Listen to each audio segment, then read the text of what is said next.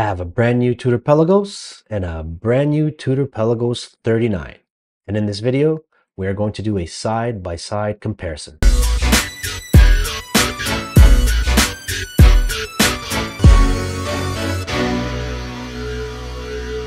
Welcome to our channel. My name is Deeb from Gretzella Fine Jewelry. Today's video, we have Tudor Pelagos and the Tudor Pelagos 39. And we're going to do a side-by-side comparison. I'm actually very lucky that I have these watches together in the same room at the same time.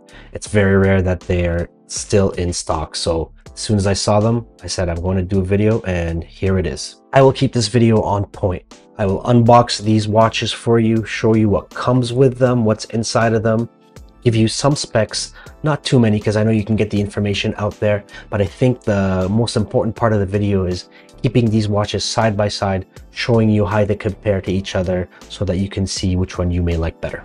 Let's start by unboxing the Tudor Pelagos.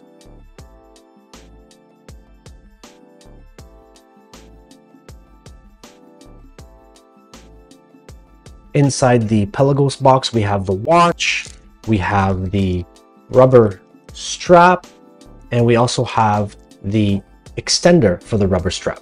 Now let's unbox the Pelagos 39.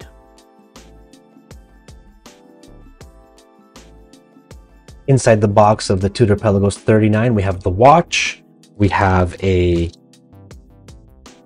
rubber strap that's complementary, and we also have an extender for the rubber strap. Now that we have the boxes out of the way, let's take a first look at the watches side by side. So from a first initial look, we can see a lot of similarities in these watches. We'll put them side by side so that we can see them better and do a proper comparison. Here they are, one on each wrist, and in the next clips, I'll show you what they look like one by one. This is the Pelagos 39, and this is the Pelagos 42. 39, 42. 39, 42.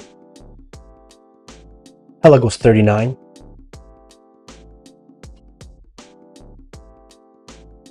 Pelagos 42.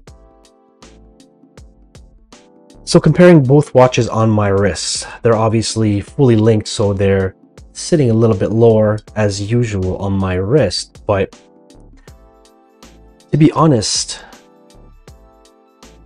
I like both.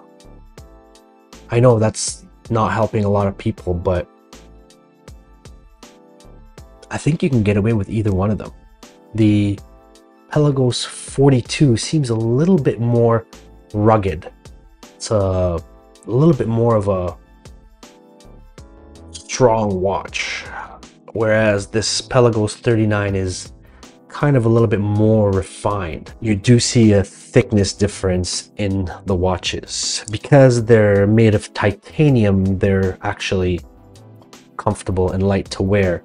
I know titanium is not for everyone, but they do feel nice because they're titanium. This is the Tudor Pelagos 42. This is the Tudor Pelagos 39. There you have it, guys. This is the comparison between the Tudor Pelagos 42 and the Tudor Pelagos 39. Thank you so much for watching this video. I really appreciate your time. If you do like the content and if you got some value out of it, please consider subscribing to the channel. It really helps me create the content. Thanks again for watching, and I'll see you in the next video.